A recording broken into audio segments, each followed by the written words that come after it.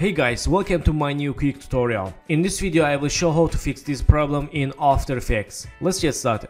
So guys, we have one folder and let's open folder.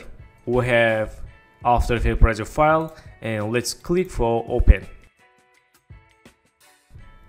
And here we go. We have After Effects warning. This is project file folder link and doesn't exist. Okay, click OK and close After Effects and back to folder.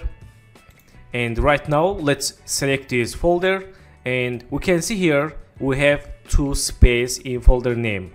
Let's right mouse and go to rename and delete one space and click here. Okay, let's again open folder and open After Effects project file. Okay, nice, we got it. So let me show next way for opening this project. Let's close After Effects and back to folder, select this folder name and again rename, and let's add here next space and click here. And first let's open After Effects.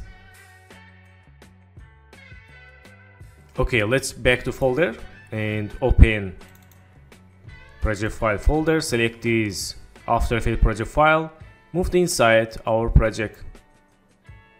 Nice, let's open here and open composition. Very good. So guys, thank you for watching my video and don't forget to subscribe channel, like video and please follow me on Instagram. Good luck.